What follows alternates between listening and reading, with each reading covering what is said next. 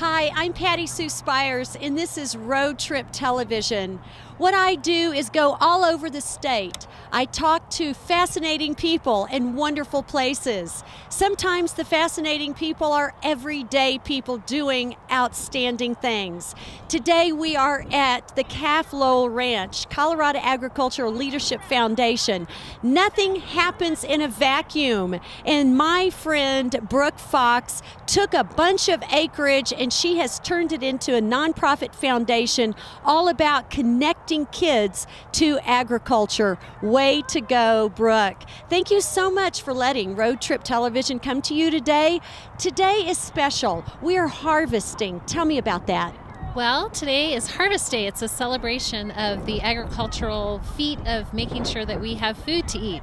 So we're here and we celebrate by having pumpkins. We've grown all the pumpkins that you see out here, and it's just a wonderful day to bring people out to the ranch and learn about agriculture and where their food comes from.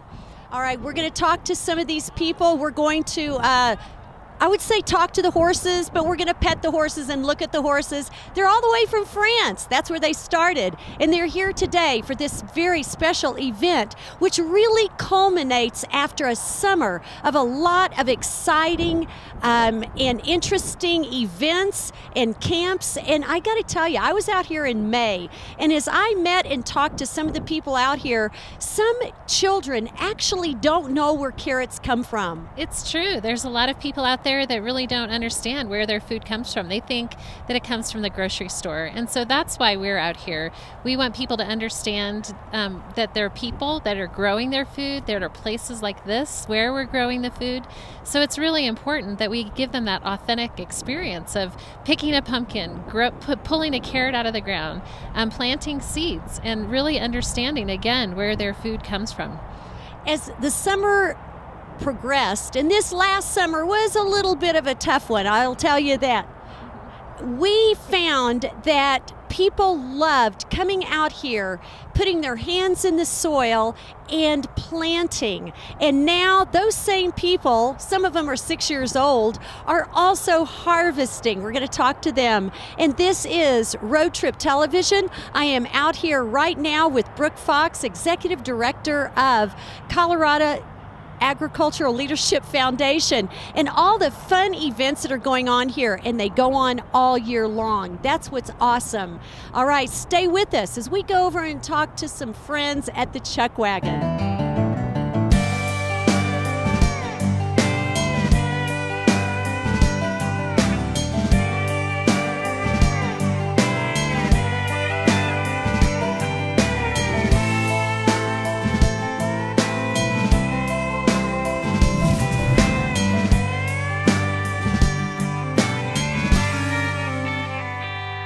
As we're out here with Lowell Ranch, we've got a real chuck wagon. Chuck wagon cooking is a little bit different from 2012 baking, is what I understand.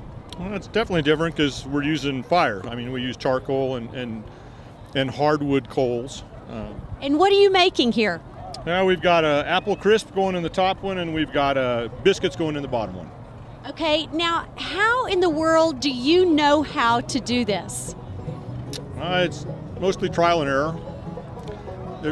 The Boy Scout manual tells you a specific heat per number of coals, but when the wind's blowing and you're outside, that doesn't necessarily hold true. So I'll use my hand on the coals and I'll see how hot it is. If it's too hot to hold it there, then I know I got too much heat.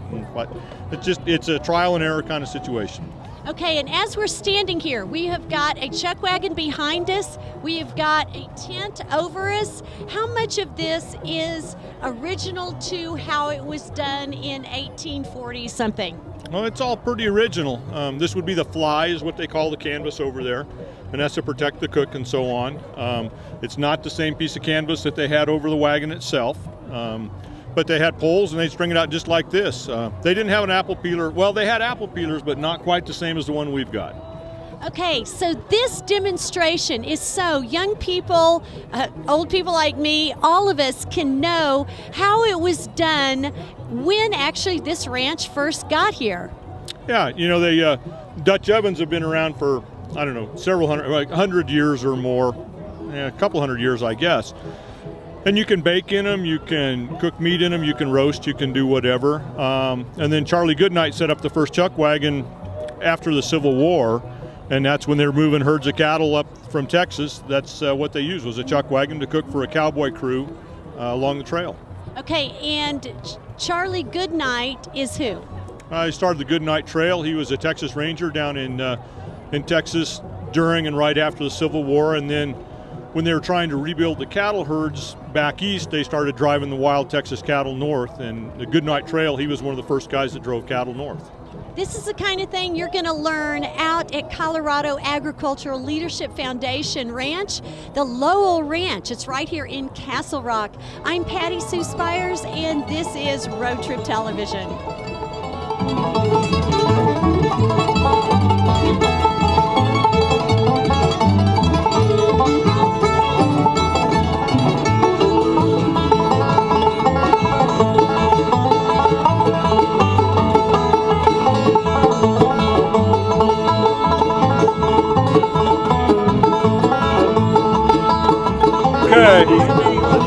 And now you can have one, but you'll burn your tongue if I have to wait. I have to wait. Okay.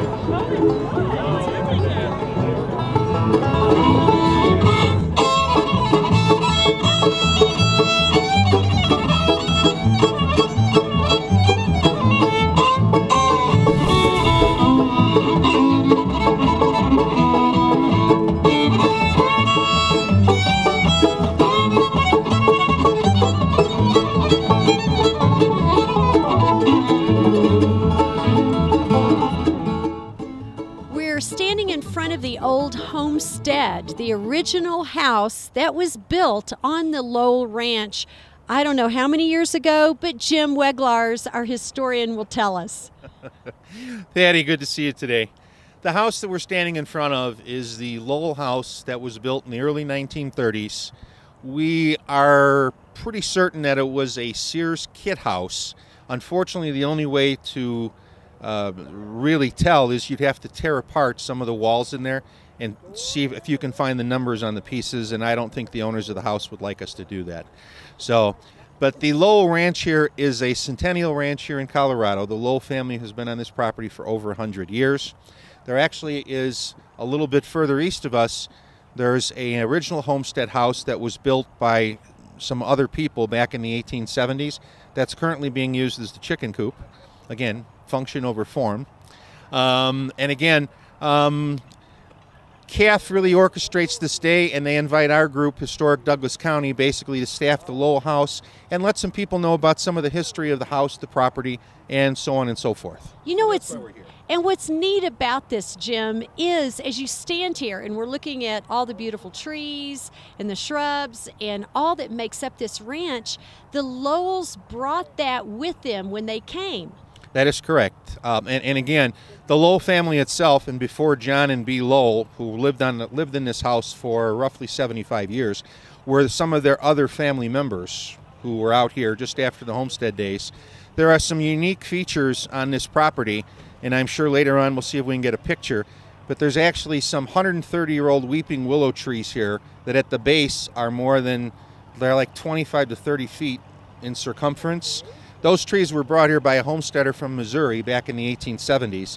And the reason those trees, which are not native to Colorado, thrive because the water table here on the ranch was extremely high.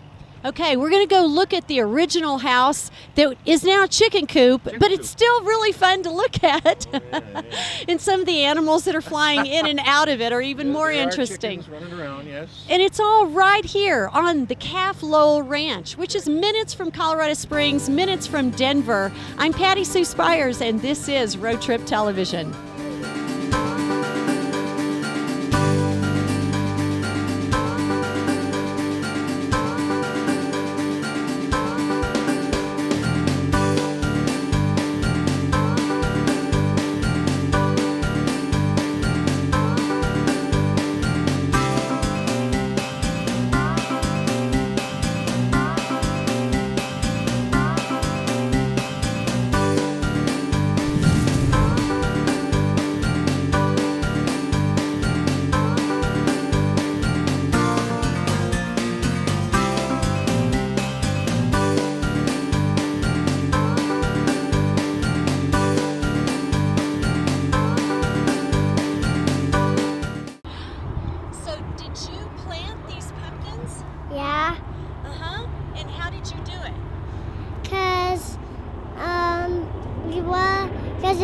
plant stuff. You do? Yep.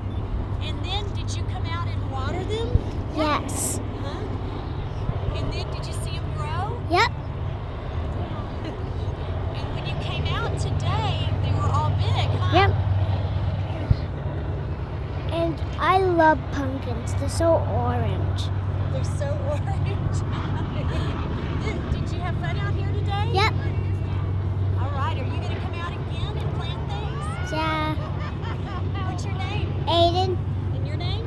Ethan. And how old are you? 5. Great. Thank you so much for letting us talk to you. Have fun with your pumpkins. So those are your little guys, Yes. and you brought them out here. Yes. When did you start doing this? We've lived down here for 5 years, and we started bringing them here 4 years ago when they were 2. And so, tell me the process. How involved are they in the whole process of harvest at the end harvesting? Well, I know this past May they just started having May days where kids and families could come out and plant the seeds right here in this exact spot, and they watered them. So that was the first year they did that. So now the boys have even more involvement this year because they get to come back. So they're 5 years old now, and starting at 2, they start coming out, planting their seeds, and then you brought them back to harvest. So it kind of gives them a good purpose for coming back because then they get to see what they planted and grew. So that's always really great. Why do you think this is important?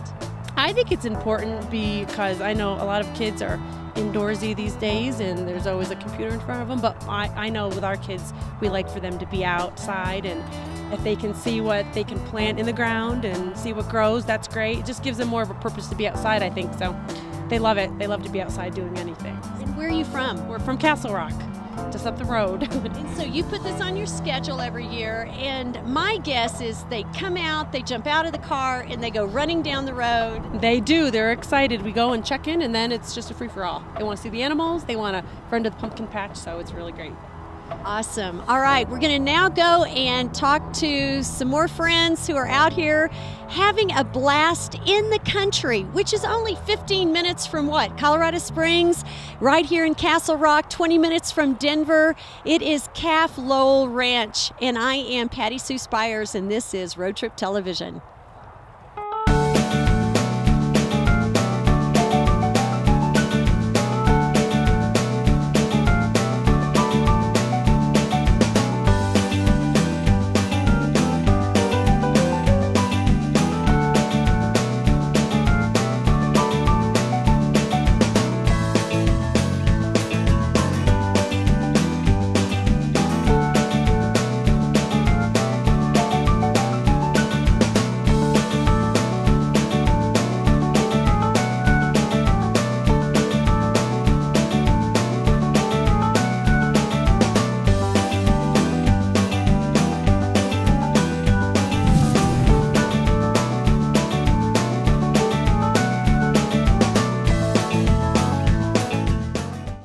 Colorado Life is the magazine that explores Colorado in 6 beautifully illustrated issues a year. From the prairies to the mountains to the western slope, you'll visit the wonderfully unique communities of our state in every issue. Discover the rich history of our heritage, pan for gold with a miner, stay in a historic hotel, or ride on a steam-powered train. Take adventures to the state's stunning natural landscapes like the Great Sand Dunes National Park. Get a taste of a master chef's flavorful recipe that you can make in your own home. See the secrets of Colorado's creative artists, musicians, and poets. Find festivals and events in every region of the state. Subscriptions are only $21 for 1 year or $38 for 2 years. To subscribe, call 970-480-0148 or visit coloradolifemagazine.com. Colorado Life Magazine, the magazine that explores Colorado. Subscribe now. This special Road Trip television show featuring Colorado Agricultural Leadership Foundation is made possible through the generous support of Aloha Trust. Out here at Calf Lowell Ranch, one of the biggest deals is connecting kids to agriculture. We have a young man here I think is a success story, Griffin's son. Griffin, tell us exactly what you did today. Well, I harvested some vegetables out of the garden, and they're good, fresh vegetables, so yeah. All right, you tell me exactly what you did. You walked out there, you dug around. Walk us through it.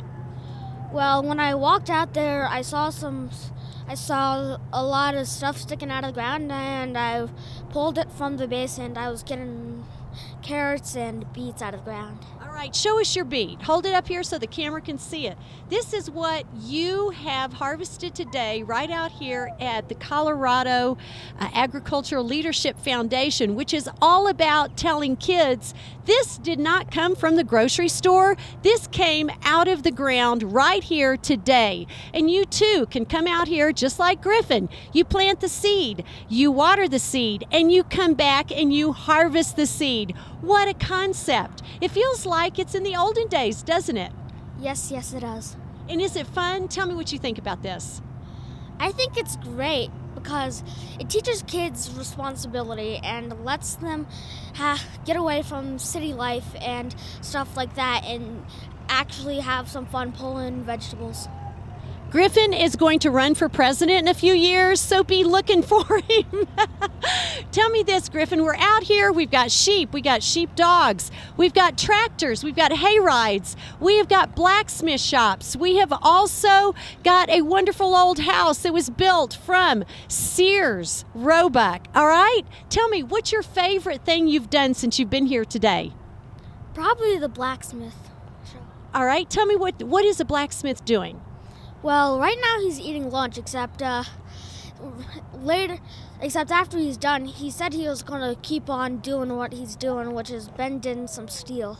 All right, how does he bend the steel? What does he use? Right now he's using hot coals with a canvas over it so that the rain doesn't put it out, with a bucket of water next to it so he can cool the steel off.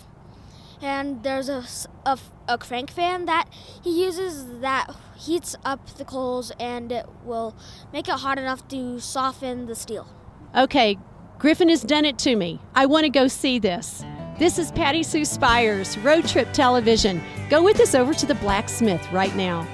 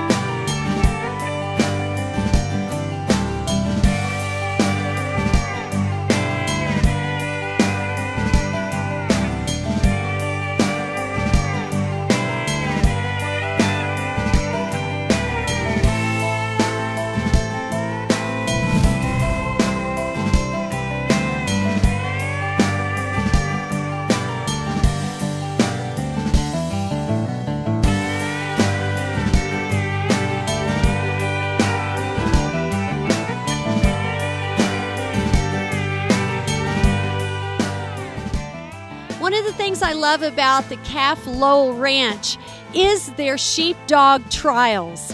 When I was here in May, it was mesmerizing watching these border collies herd the sheeps, move them. Okay, look at me, I'm calling them sheeps. That's not even the right word, right? I use sheeps.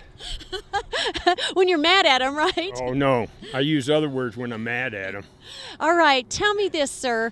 What is your part in this whole process, and tell me how it's done? You just have to work your dog, and they do go by your whistle or your command, and it's kind of a partnership. You have to be on the same page, and if you get really harsh with them, they don't like it. They want to please you. So, how long have you been doing this? Approximately about 5 years now. Okay. And why is it so much fun for people to watch, for people to be part of? The part of it is you bring the dog along as a pup, and you teach it as it grows up and that. And to me, it's just a lot of fun, and that's all. And what is the history behind it? They came from the the borders between Wales and Scotland, and that's why they're called border collies. And they are a working dog back there. In fact, my dogs work. They just don't trial. I have sheep at the house that they have to work. And this is just kind of like an extracurricular activity for them, and they enjoy it. They just enjoy working. How long does it take to take a puppy, a border collie puppy, and train him or her up to the level of being able to trust them to do their job? Well, you start them, each dog is different. You start them out about 5 months, 6 months, learning some commands, and then you take them to sheep for the first time, probably when they're about 10 or 12 months. And then you're looking at, depending upon the dog, they're all different, just like kids. You're looking at between 6 to 8 months to get them where you can trust them and send them out and let them do their job. And Jack, what would you say is your favorite part of this job?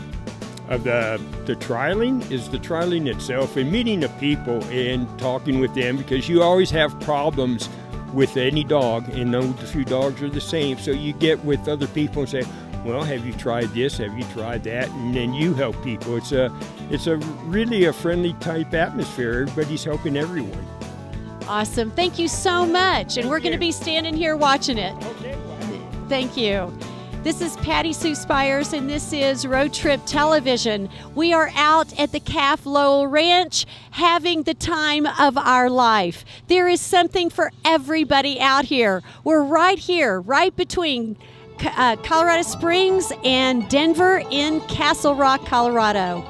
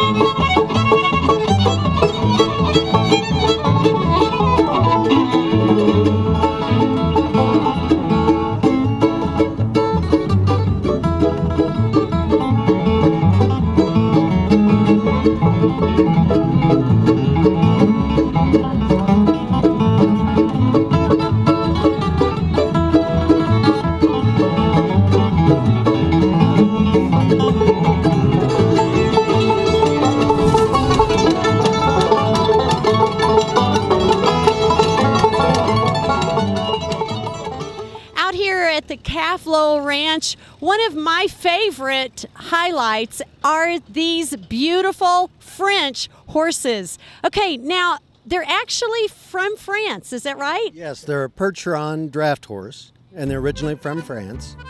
And they were brought over here, and they've been used for in the farms, and then for show and everything else as far as you know, the farm classes and stuff. Okay, and this gentleman actually raises them. You live out in the Castle Rock area? Yes, we live south of here, close to Larkspur, and we have 6 of the Percheron draft horses right now. Okay, now several of us said, let's go and look at the Clydesdales. Do you get that a lot? We get that all the time. Okay, what's the difference? Well, the difference is the Clydesdales came from Scotland. These come from France. There's a Belgian breed. There's a Shire horse too. There's 4 main breeds of draft horses, and the Percherons were the ones that we fell in love with. Well, you know, when you think about horses and various livestock, they usually have a special thing that they were bred to do. What were these bred to do? These originally were bred to be the for war use. The knights with the armor and everything used to ride them and fight in the wars over in Europe. Okay, so they're no wimpy horses. You know what they say about the French, that they like, you know, better at love than at war. But these horses, they know about war. Well, they're heavy horses. They can be used in the fields, and they can be used on the streets to pull big wagons. So they have a multiple of uses. And what they're doing here is taking children and their parents and riding up and down this beautiful dirt road, looking at the ranch and all the wonderful sights out here at Calf Lowell Ranch. This is Patty Sue Spires, and I am Road Trip Television. The Colorado Agricultural Leadership Foundation is a nonprofit organization dedicated to connecting people to agriculture through authentic educational programs, community projects, and special events. You can donate to CAF, nestled on the beautiful and historical Lowell Ranch. It's all about letting people know of the importance of agriculture in everyday life.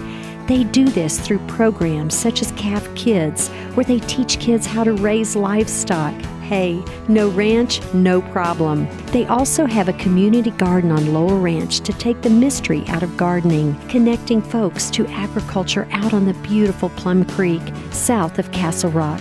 Donations to CAF will keep this amazing education of farming and ranching going, and it also pays high school students for teaching at Camp CAF this summer, all while helping them learn the importance of hard work as they gain a sense of accomplishment in growing food, taking care of livestock, and maintaining property as they reach out to kids who get a chance to romp in the creek, care for a farm animal, and plant a crop of pumpkins. For more on Colorado Agricultural Leadership Foundation, go to thecalf.org. That's thecalf.org. And go visit them, and don't forget to tell them Road Trip Television sent you. And for more Road Trip Television shows, go to vimeo.com/roadtriptelevision. That's vimeo.com/roadtriptelevision. And thank you for watching Road Trip Television. I'm Patty Sue Spires, and I will see you on the road.